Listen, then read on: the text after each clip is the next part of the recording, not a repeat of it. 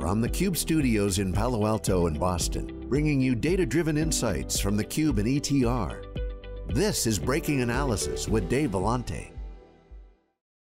The Microsoft-OpenAI partnership has catalyzed a massive CapEx build-out and a run on GPUs. We know this.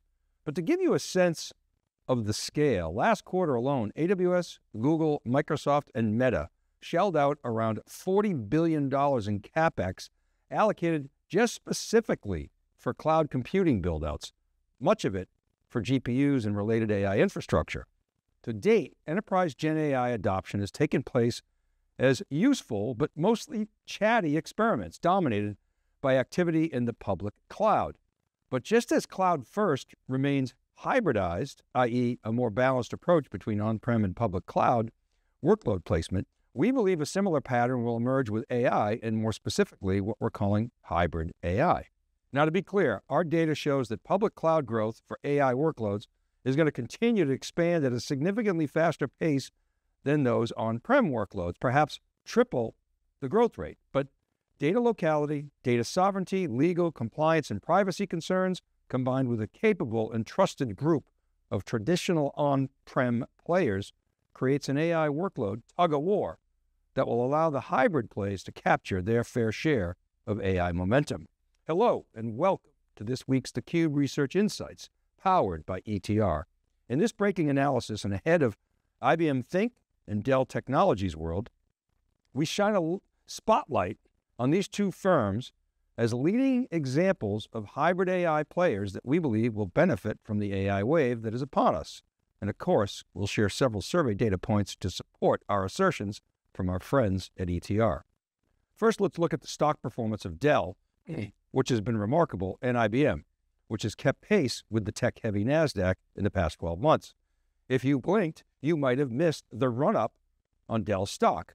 Don't look now, but with the recent rally in the market, Dell is worth more than $100 billion and has a valuation that's over 1x revenue.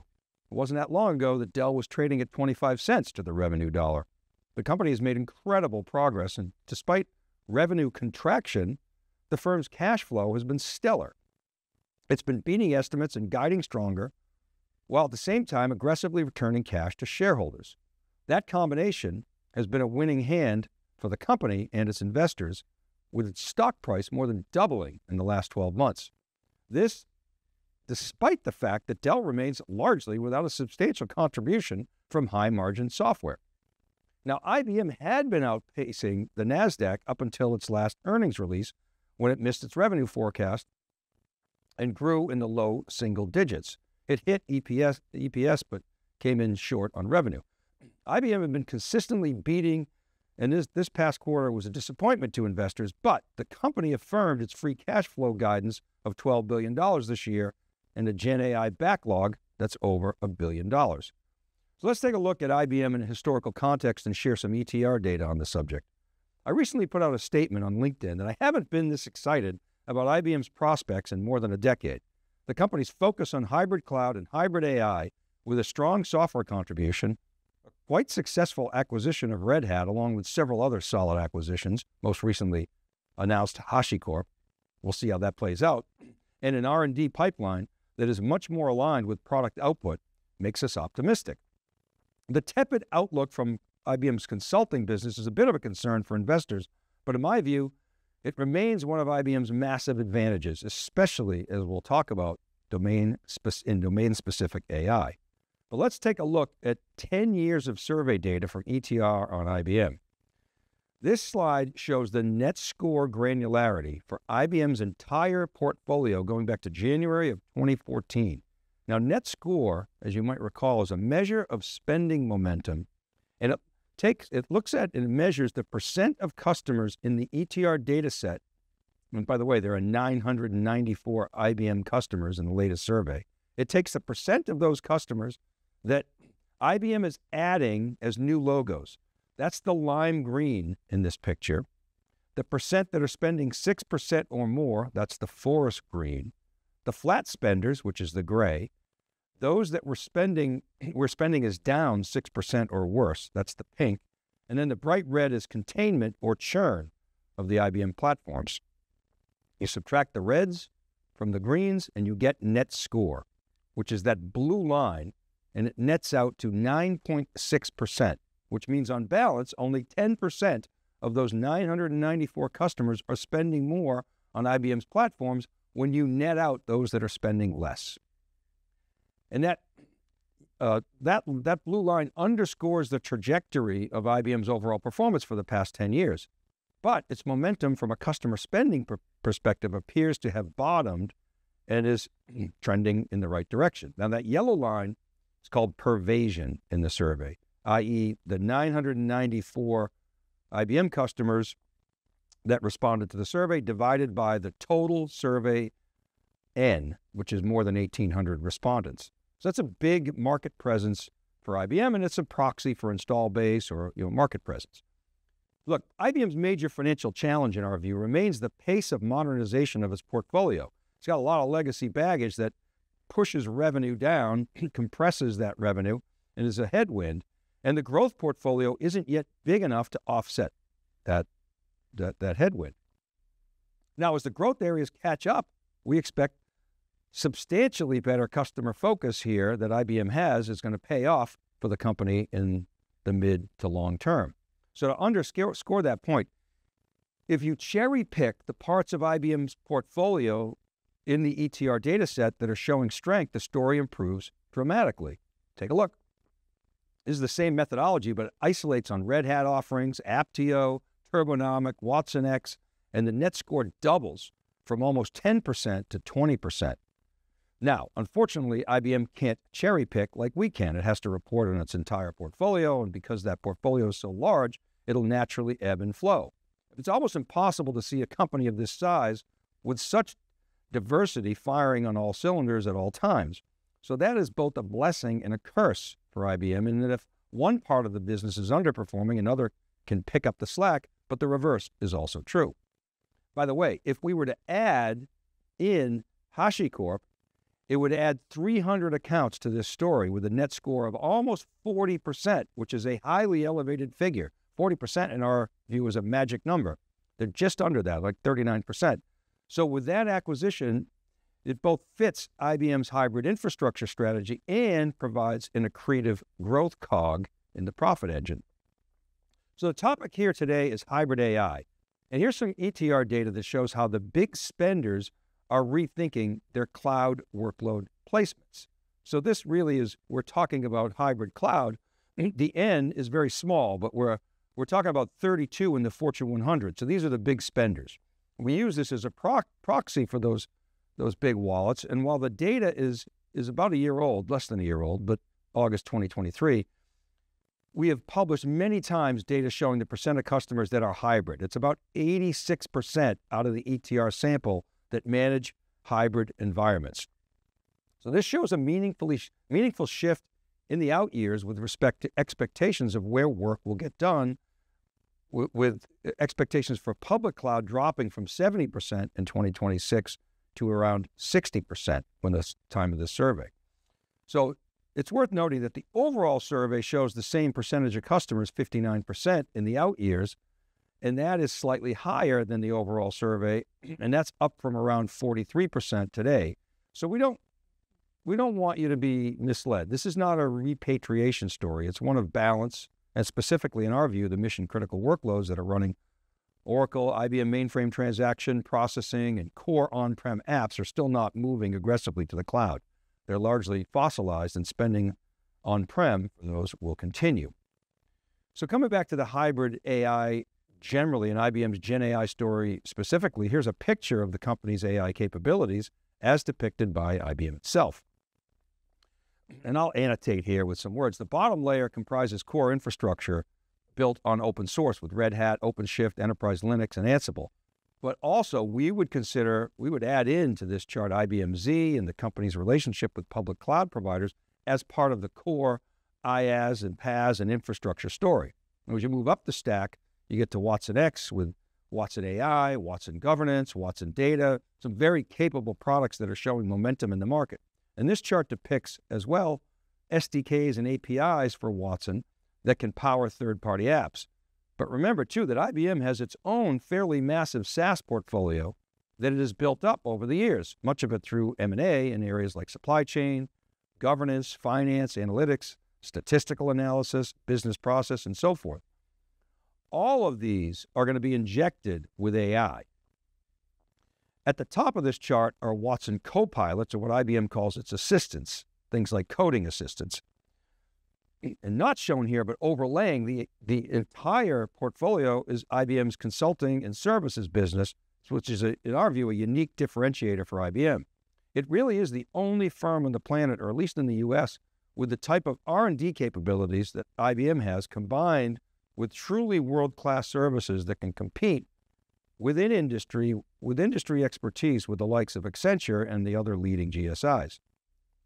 Remember too, while IBM shed its microelectronics fabs, it still has major silicon design chops, both in AI and quantum computing, and that is part of its asset stack. So in our opinion, this will all support domain-specific models that are going to start to take hold in the market, which we feel will be later this year and into 2025 and beyond. Now let's shift gears a little bit and talk about Dell. Here's a similar look at Dell's net score or spending profile over time. We're not going to go as far back as we did with IBM, only because the EMC acquisition somewhat skews things a bit. Dell is a completely different animal than IBM, although they are birds of a feather that they're going after the sort of hybrid model. But from the standpoint of its product portfolio, Dell is a product company first, with services that are designed to help products accelerate adoption of those products, but they're not a deep industry, GSI experts, but they are applying expertise to help accelerate AI for customers. And you can see here the blue line, it bumped up during COVID because of remote work and the need for laptops. Dell's legitimate claim is they are really the most substantial and maybe one of the only end-to-end infrastructure technology companies, from laptops to servers to storage, with a large portfolio that stretches from data centers to the cloud and all the way out to the edge. Lenovo is in there as well, and maybe some of the Japanese suppliers you could probably put in there, but nothing to the extent that Dell has. So you see the company's net score here for its portfolio overall is 20%. And again, this means that 20% of the 900 Dell customers, roughly the same as IBM's, a little smaller, in the ETR survey, are spending more when you subtract out those that are spending less. And you can see the downward pressure coming out of COVID as demand for PCs wane. But you can also see the expected uptick in the survey. Remember, this is a forward-looking survey from a combination of a Windows refresh, AI PCs, AI servers, and an uplift in storage performance, which is expected.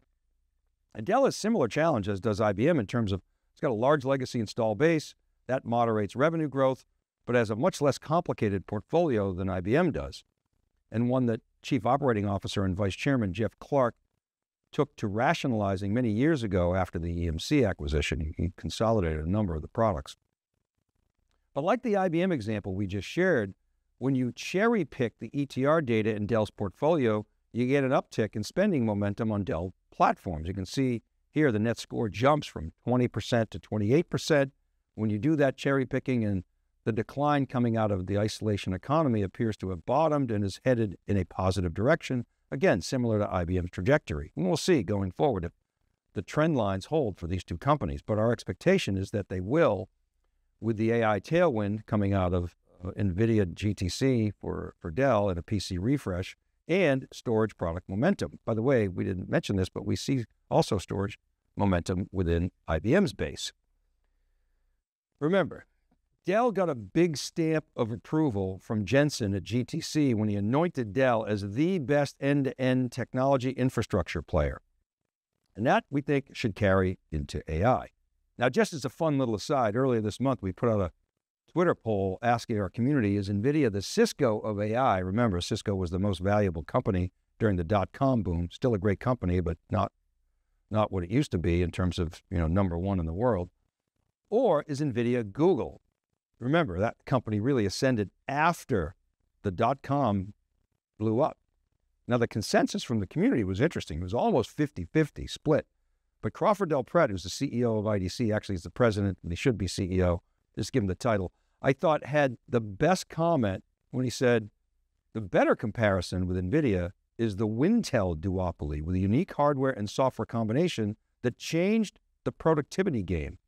The difference is that that was a virtual monopoly, Intel and Microsoft, whereas NVIDIA is a single company. Now, what does it have to do with Dell? Well, just as Michael Dell bet his company on the Wintel standard, he and Dell are betting big on NVIDIA.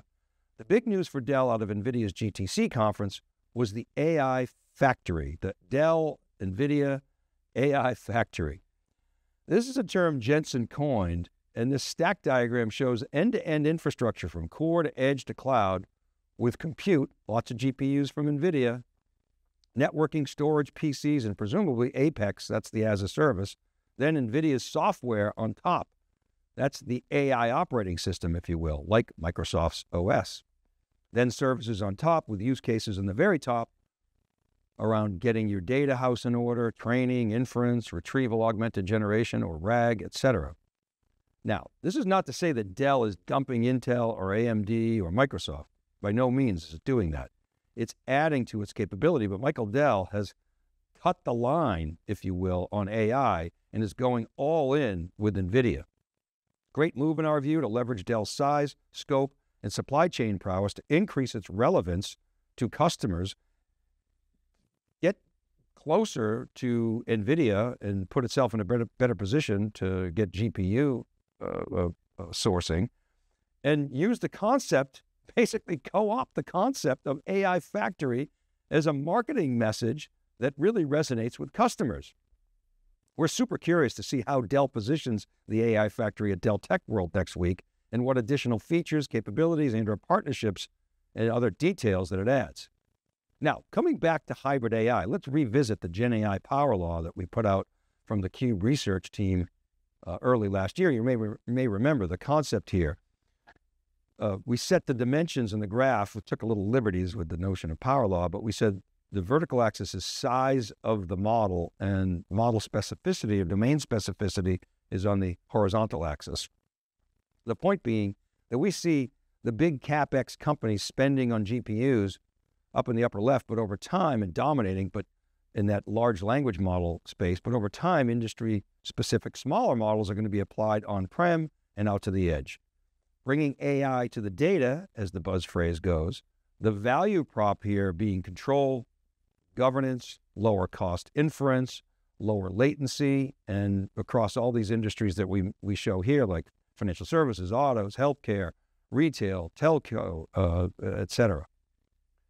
The other interesting piece of the power law that we show here is which is different than many power laws, is the wide availability of an innovation around third-party and specifically open source models. Meta being one of the big wild cards here, but others jumping in like Databricks with DBRX and Snowflake with Arctic. We'll see if these two have the stomach to compete in that space, that LLM space long term. But the point is there will be pressure to apply Gen AI to the data that lives on-prem, and the likes of IBM, Dell, HPE, Oracle, Cisco will be driving products and services into the hybrid AI mix. And again, we're not predicting repatriation here by no means. The cloud players have the capital, they have the partnerships, they have the scale, they have LLM optionality, they got the distribution channel, they got AI tooling, they have core IaaS and PaaS. They have some major assets, and that's going to confer strategic advantage, but the traditional legacy players have a presence as well and will compete for business. So let's take a look at some of the data in this regard from ETR. Here we show a two-dimensional view where we filtered on 823 ML and AI accounts in the latest survey of around 1,800 IT decision makers. The vertical axis, again, is net score or spending momentum.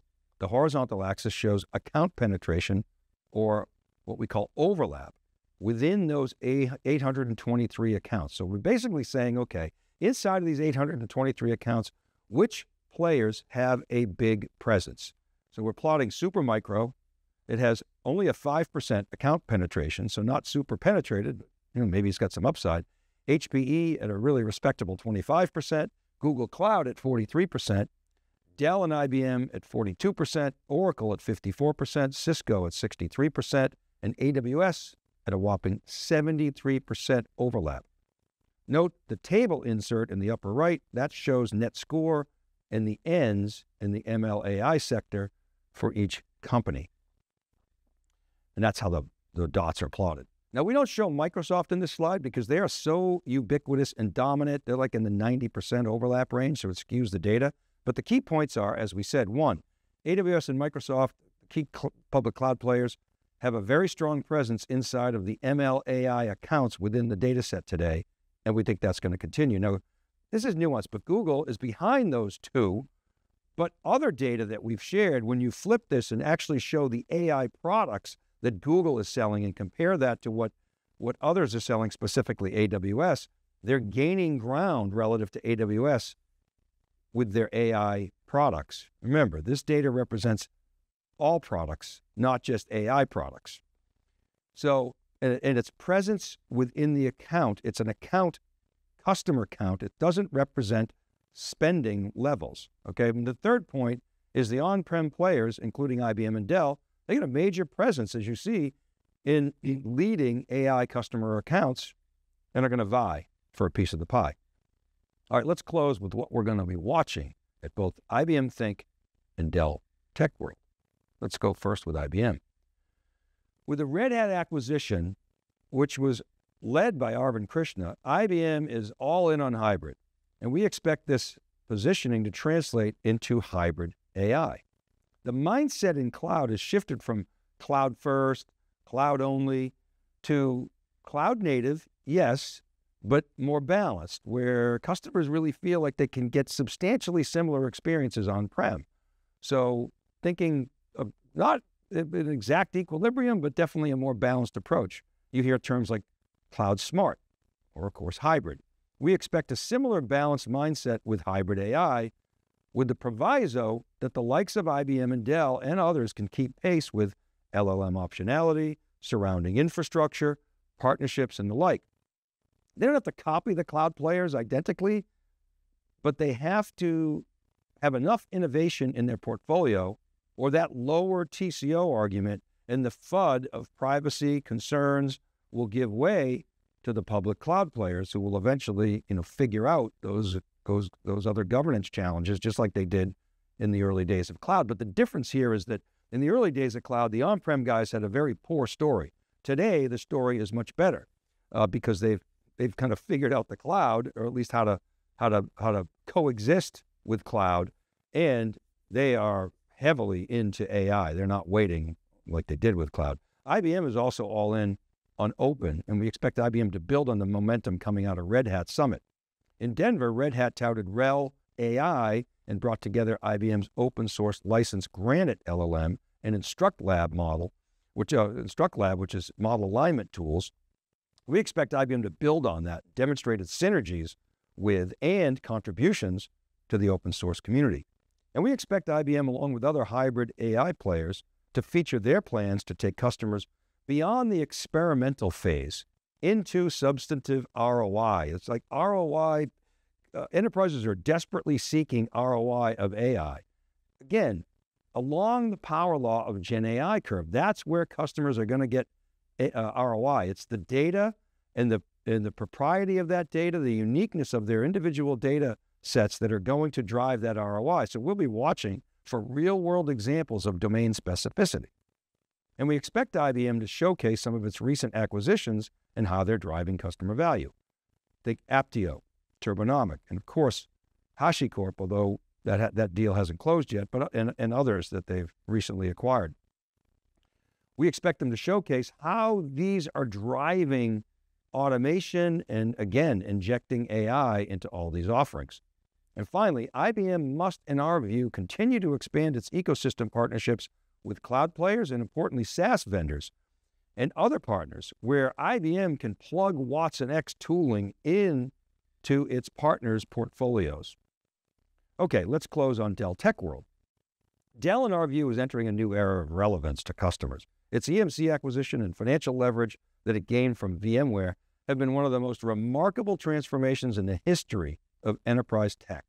We'd love to hear from you what you think is comparable. Maybe Oracle's transformation, maybe IBM in the early Gerstner days.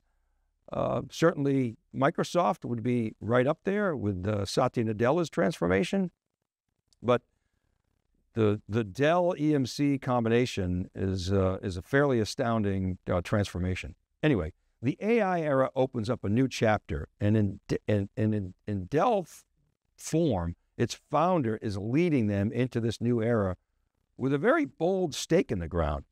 Jensen is speaking at DTW. It's always interesting to see if he shows up in person. And Bill McDermott is part of the keynote. ServiceNow CEO. What's that all about? Is it a partnership? Is it a kind of two-way customer? Is there a big automation play there? Well, we're going to find out. Dell is going hard after the AI factory messaging. It's really brilliantly co-opted that and is likely going to be touting how they are the safe and trusted bet to drive ROI and lower risk. And the end-to-end story of Dell's portfolio is going to be on full display. AI PCs, servers, bringing AI to the data, new storage announcements, data protection momentum around cyber resiliency, data mesh with the Starburst partnership, server-led internetworking to support AI workloads. Charlie Kawwas from Broadcom is one of the keynote speakers. And they're a huge Dell partner, and they do tons of stuff in internetworking, in NICs, and of course, Dell services to make it all easier to do AI, to adopt RAG and other AI innovations. And as with IBM, what's going to be critical is partnerships. Both those that are selling through Dell's channel, everybody wants to tap Dell's go-to-market channel, but also Dell keeping pace with the cloud players, offering LLM optionality, cloud partnerships, driving domain specificity along the Gen AI power law notion, and delivering it all as a service. It's going to be a big week for theCUBE. We'll be broadcasting from both IBM Think in Boston. Think used to be a giant event, but it's been substantially scaled back. Much more intimate now with a few thousand attendees. Dell, we expect to be bigger. In 2023, I'd estimate it was probably around 7,500 attendees. And we would expect with Dell's momentum, the event is going to be over 10,000 attendees this year. So go to thecube.net to follow all the action with myself, John Furrier, Savannah Peterson, Shelley Kramer, Bob LaLiberte, the SiliconANGLE journalist, and our social media team, and Rebecca Knight with Rob Strechay are going to be at Informatica World. Yeah, big week for theCUBE. You going to these events? If so, stop by and say hello. All right, that's it for today. Thanks to Alex Myerson and Ken Schiffman on production and on our podcast.